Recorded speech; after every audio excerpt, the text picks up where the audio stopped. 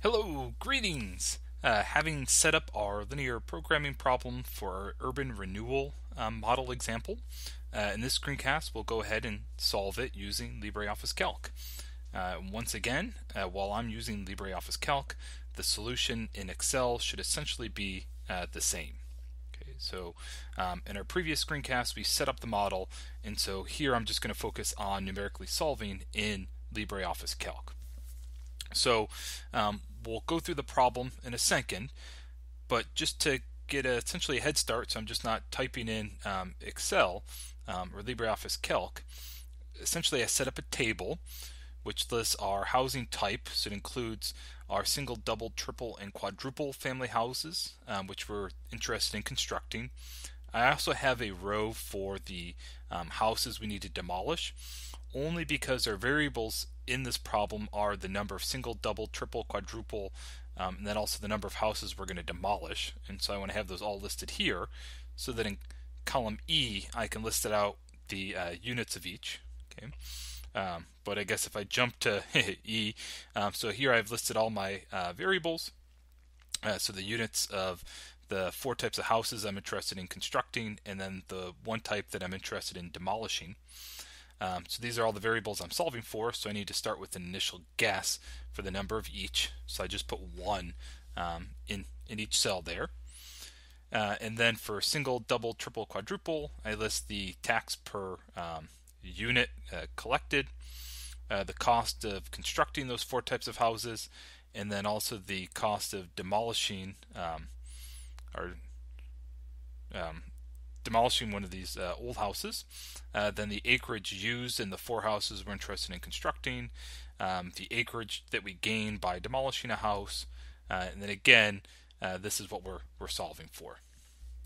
Okay, so we'll scroll through this problem and look at our solution for the problem as we had set it up, and keep flipping back to Excel, get it set up, and solve. So the first thing is we were told that we want to maximize the tax dollars collected. So our objective function is the revenue generated from tax, and so that's just the tax generated per house times the number of units of each house type. So if I go over to Excel, okay, so let's say let's create a cell, let's call it tax revenue. Okay, and so this is our objective function. Okay, it'll be in dollars, and that's going to be the sum of the tax generated per unit type times the number of units of that type. Okay, and again I start with an equal sign since we're dealing with an equation.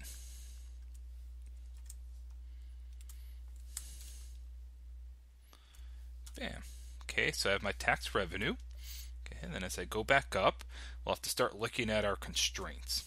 Okay, and I'll get my constraints set up in Excel like I've been doing, where I'll have essentially the left-hand side and then the right-hand side listed in 2 separate cells, and then I'll get the inequality in there when we go into Solver. Okay, so let's just label them out as I have here. So let's say constraints. Okay, and I'll have constraint 1. So constraint 1 was x5, the number of demolished houses is less than or equal to 300. So this left-hand side will be equal to the number of demolished houses. Okay, and that's going to be less than or equal to 300. Okay, so constraint 2. Okay, so constraint 2, so 0.25 was the acreage per demolished house. So 0.25 times x5 is the total acreage freed up by demolishing this number of units of houses.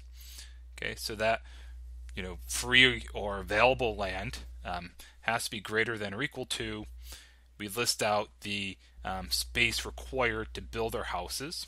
Okay, so this is acreage per each unit type times number of those units, and then we add on here that 15% of the accessible land is going to be used for streets, green spaces, and utilities. Okay, so left-hand side is the acreage per demolished house times the number of demolished houses. Then the right hand side is the acreage per house type that we're going to construct times the number of units of that type. And then I do this for all 4 types of houses we want to build. Okay, and then I'm going to add on to it 0.15. Okay, 0.15. So 15% of the total available space. The total available space is acreage times number of demolished houses. Okay. Constraint 3. Okay. And I could have listed this separately in a variable and broken the calculation up, but it's easy enough here. Okay, constraint 3 was this is the number of 3 family and 4 family units is greater than or equal to so at least 25% of the total. So x1 plus x2 plus x3 plus x4. This is the total number of units constructed. So the number of 3 and 4 bedroom units is at least 25% of the total. So left hand side is x3 plus x4. Okay, and the right hand side is 0.25 times the total, and I'm just going to sum up those 4. So I'll use the sum function rather than add. Okay. Constraint 4. So single family houses is at least 20% of the total. So this is equal to single. All right, and I'm using an equal sign because I want this cell to get updated as Solver changes the values of our variables. Okay, and so the right hand side is 0.1 or 0.2. I've already lost track. 0.2. So 0.2 times, and again I'm just going to use sum to sum up the number of houses constructed. Okay, constraint 5 is 2-bedroom houses are at least 10% of the total, or not 2-bedroom, 2-family. So left hand side is x2, and the right hand side is 0.1 times, and again I'm going to use sum to sum up the total number of houses. Okay, total number of houses built. Okay, so that's constraint 5. And then constraint 6 is this budgetary constraint.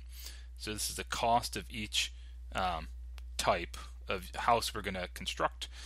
So the cost to construct each type of unit times the number of units constructed. And then we also add on the cost of destruction times the number of houses we're destructing.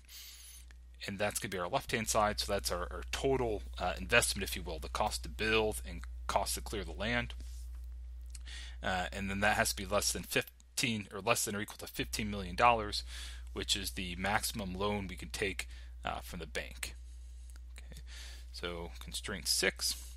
Okay, left-hand side is going to be cost times, or cost per unit of each type times the number of units.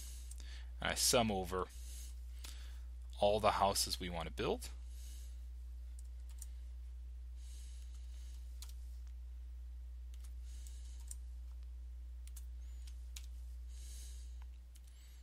So making sure it looks right, and then I add to it the cost to demolish times the number of houses we need to demolish. Okay, and then the right hand side is the maximum investment we could take is $15 million. So I'm going to just enter that as 15 e to the 6. So we'll use scientific notation. Okay, the only other constraint listed was our non-negativity constraint, that we can't have negative units. And that we can get just via checkbox in Solver. Okay. One thing I'll add is, so here's constraint 6. We have lots of zeros. And so when I summarize my equation, what I did is I divided through by 1,000 just to make it easier to write. But that won't have any impact whatsoever on the result. So if I go back over then to Solver, okay. So I want to maximize my tax revenue. So I'm going to do Tools. I'll go to Solver. Okay, I want to maximize cell B9. I'm going to change my variables are number of each type of unit we want to construct and the number of units we're going to demolish. Okay, and then I'll go through my constraints. Okay, so constraint 1. Okay, I have left hand side is less than or equal to right hand side. Okay, and even though this is just a constant, so it's just a number that's typed in that cell, it's not an equal sign.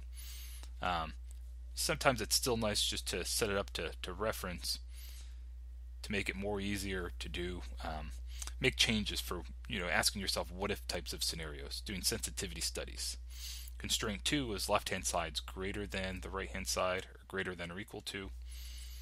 So left hand side is greater than or equal to the right hand side. Okay, so constraint 3, we have the left hand side, we have the right hand side, and the relation is greater than or equal to. Okay, go to constraint 4. Okay, there's my left hand side, there's my right hand side, and it's a greater than or equal to. Okay, scroll down to add more. Okay, constraint 5, there's my left hand side, there's my right hand side, and again greater than or equal to. Okay, constraint 6, left hand side, right hand side, and I believe it's less than or equal to. Good. And then non-negativity, I'm just going to make sure I've got my box checked to assume variables as is non-negative. Okay. Again, you could just as well enter in all of those, non-negativity constraints, but checking the boxes easy enough. Okay, so if I solve, it says it was successful. Okay, and so let's see. So we were given a reference answer, but it looks like I get tax revenue of $343,965. What was the value I gave you from the source that I took? $343,965. Right. So it looks like we've got the right numerical value. That's good. Okay. So that would suggest that our answer is hopefully correct. It looks like all our constraints are obeyed. Okay, which is good, which means I didn't goof anything up. And as a note here, we're not looking at integer programming quite yet, so we don't have integer values. Okay, but what I could always do is I could always round to the nearest whole number. All right, and so that would be what we would predict or calculate to be the optimal mix of single, double, triple, and quadruple houses to build. And it actually looks like we suggest not to build any quadruple family houses. Then also, interestingly enough, we demolished 244 houses. Remember, we could demolish up to 300, and so we actually have 56 more that we could knock down in the future if we wanted to. Okay, so that's it. Looks like we got it right. We've got the correct answer here. So I hope that helps. I'll make sure I upload my spreadsheet for you as well, and so hopefully that can serve as a good reference for you. Okay, hope that helps. If you have any questions for me, please let me know.